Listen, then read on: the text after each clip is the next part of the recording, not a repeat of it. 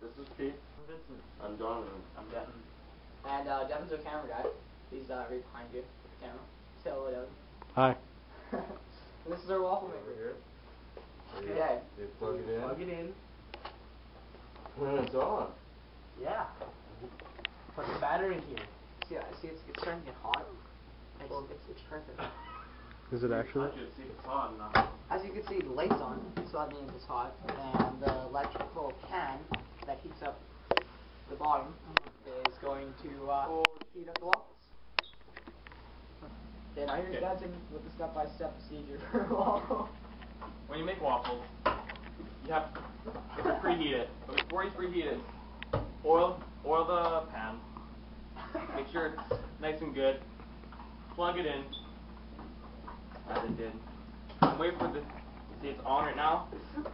When it turns green, it's ready. You can put your batter in, and then it's on. Leave it in for about 5 minutes, and then it's all good. And start eating. This is what not to do when using a waffle maker. Number 1, never clean your waffle maker while it's still hot. If you're wondering why, because I bet you guys are, you'll probably burn yourself on this thing. Right here. It's hot. Ah! See? Burn marks. Never dump the entire waffle maker in a sink. If you're wondering why, it wrecks the appliance. So you have to go buy a brand new one. It's yours, probably. Most likely. Cool. Never use a knife or a pointed object to clean your waffle maker. Anywho, when you're cleaning the baking plates, you want to remove any small puddles of oil with a dry paper towel. Like so. Number 2, brush away any crumbs with soft, bristled kitchen brush or old toothbrush. This will get off all the junk in your waffles. Number 3, remove any batter stuck to the iron with a rubber spatula. Again, it works. Do it. Number 4, to remove any really stuck on batter, dose the baked on batter with cooking oil. You might want to wait 5 or 6 minutes for the batter to soften. Dab the batter off with a paper towel, like soap, or a cloth. To prevent staining with long-term oil buildup, wipe down the baking plates with a damp cloth or paper towel.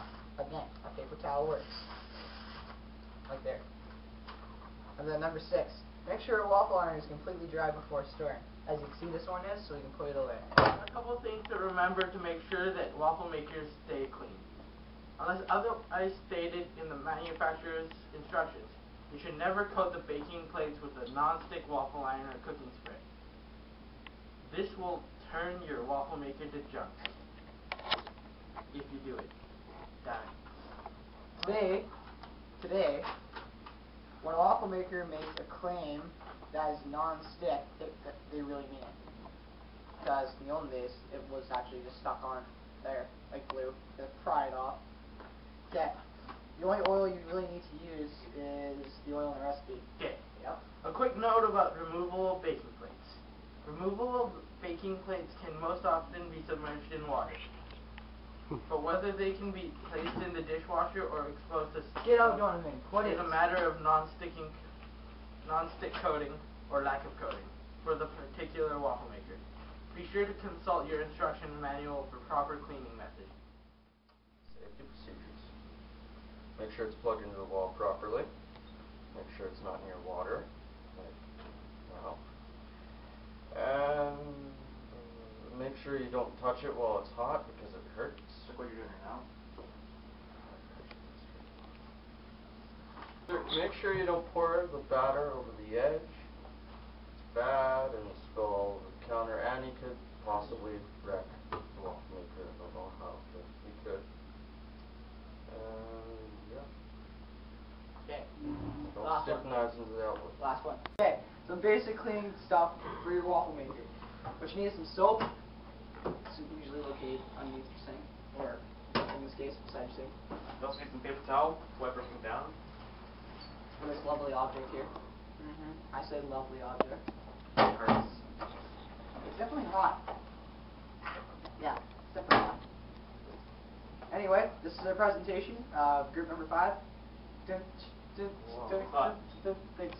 Everything's so blue.